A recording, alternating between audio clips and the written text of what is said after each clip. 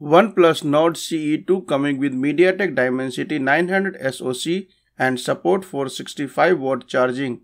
Now it is confirmed that the OnePlus Nord CE2 smartphone from mobile phone manufacturer OnePlus will come with powerful MediaTek Dimensity 900 SoC and will feature 65-watt fast charging. Company confirmed that this phone will be released on February 17. Before the release of the phone, pictures of this phone appeared on Amazon website. The key specification of this phone is already confirmed through official tweets. This phone will come with 5G MediaTek Dimensity 900 SoC and will also have support for 65-watt SuperVOOC Fast Charging. Pictures appeared on the Amazon website that shows the triple camera setup on the back of this phone.